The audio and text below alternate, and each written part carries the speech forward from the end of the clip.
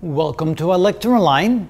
Going back to trying to represent the various type of crystal structures by tensors, in this case a dyad, we can now take a look at the monoclinic type of crystal structure. The monoclinic crystal structure is such that two of the three angles still have a 90-degree angle, so they're basically cubic in that respect, with one exception.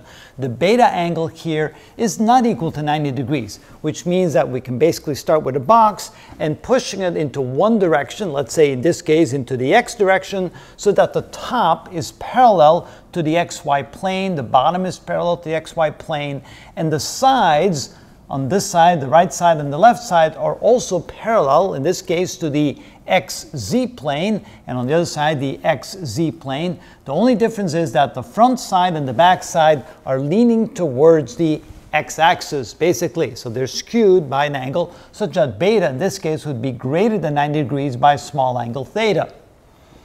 So what does that look like for a crystal structure? For the representation in the tensor format. And so what that did was add two more terms. If this was a perfectly cubic structure, then everything else would be zero, and you only have components along the diagonal, one for pointing in the x direction, one for pointing in the y direction, one for pointing in the z direction. Notice that in the y and the z direction, we still have no difference there. The perpendicular to the surface will be in the z direction here and will be in the y direction there. But in the x direction, things have changed now. Notice that the angle here, theta, is the small difference between 90 degrees and beta. And notice that let's say that beta is greater than 90 degrees, so that this face has now shifted forward. There will be a small angle theta here and a small angle theta. Now we still have the perpendicular to the yz plane, which would be sigma xx. And then we have the component that goes straight into the z direction, which would be parallel to the yz plane as well.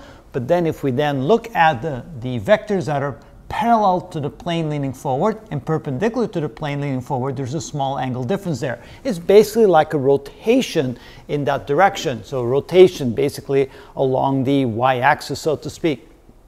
So you can then think of this vector that results, this vector now which is perpendicular to the surface, as being the sum of the component that goes straight out from the xy plane and a component that goes straight up parallel to the z-axis. If we sum these two components up, notice that if we want to write it, and I'm looking for a different color, I have my blue pen here, so you can also think of this, the negative of the vector going down like this. So if we add this vector here to this vector, we end up with this vector which is perpendicular to the plane that's being shifted forward, meaning a slight rotation of that axis. And so we can now represent that in a tensor format by adding these two terms. Notice that sigma 1,3 is basically in the x direction plane pointing in the z direction right here. That's this dashed vector going up here. We have another one down here, which of course is the exact opposite. We could say that the sigma 1,3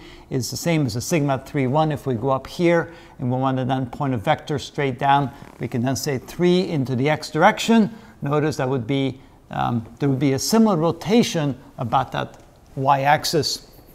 Then we can express it in terms of what we call AC times the cosine of the angle beta, the cosine between those two planes. Now notice we now use letters A, B, and C to represent 1, 2, 3 to represent X, Y, Z. Another illustration that there's a lot of different formats here to represent tensors, which again adds to the confusion. But notice that A squared basically means sigma 1, 1, basically means sigma XX. B squared means sigma 2, 2 or sigma XX, and C squared represents sigma 3, 3 or sigma XX.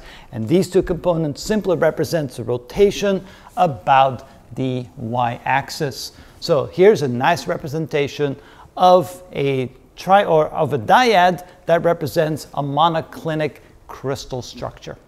And that's how it's used.